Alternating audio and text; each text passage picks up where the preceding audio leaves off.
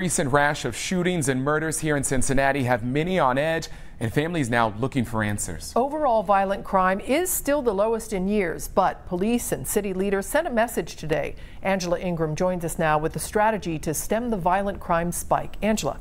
Well, Cammie, these are the faces of just a handful of the people who have been gunned down on our streets in recent weeks. There have been 176 shooting victims so far this year.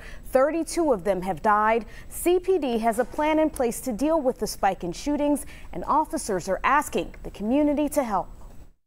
Last year, Cincinnati had the fewest number of shooting victims than the city's had in the last decade. But for every family that's lost a loved one to gun violence, those numbers don't take away their pain. Cameron was a good kid. He made some bad choices, but it doesn't mean that he should have been murdered for it. The family of Cameron Franklin came to hear how CPD plans to handle a spike in shootings and murders. Cameron and Anthony Hinton were both only 14 years old, both gunned down in the past few weeks.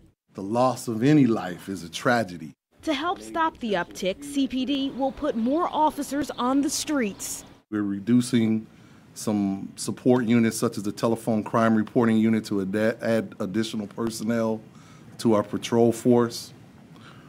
We've begun a reduction of some of our supervisory ranks, the sergeant and lieutenant's ranks.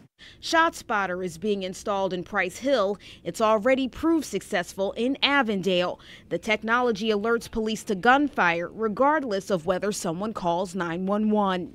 I ask every citizen, if you see something, say something. Sir, stop right there. Let me see your hands. 42 recruits will graduate in 2 weeks, increasing police numbers. The department is also reminding people about its cadet and explorer programs.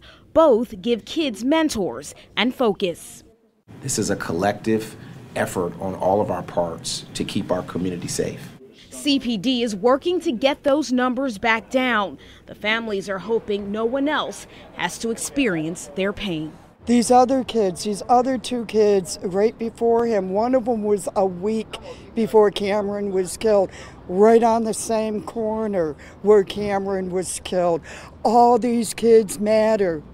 All of them, every single one of them. I don't care where you come from.